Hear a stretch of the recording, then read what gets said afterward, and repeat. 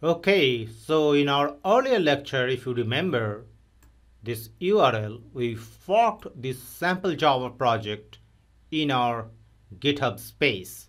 Now we'll clone this project to create a local Git repository in our local machine. Let's show you how to do it.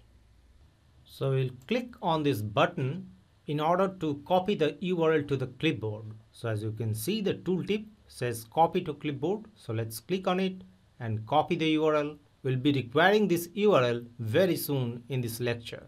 Okay, so now I am in the bash terminal. Let's see where we are. So we are in the user home directory. Now we'll change to git fast. And we are in the git fast directory.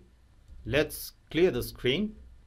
Now we'll use the git clone command to clone the repository that we earlier forked off on GitHub. So for this purpose, we will use the git clone command and we'll simply copy paste the URL that I already showed you. Let's press enter. And it's great that the cloning has been done successfully. So let's check it out. So if you do ls-l listing of the directories in this particular directory git fast, you can see that the sample Java project is right out there. So let's cd into the sample Java project. I press tab again for auto completion. And here we go.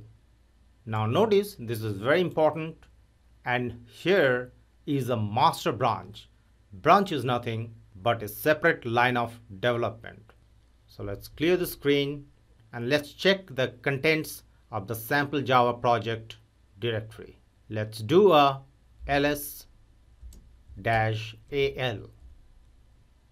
And here you can see the presence of the .git directory. This means that this is a Git repository, the name of which is sample Java project. And here are the rest of the artifacts of the project. So in this lecture, we have explained you what a fork is. Then we demonstrated how to fork a GitHub project, and subsequently we cloned a fork project on the GitHub to our local repository.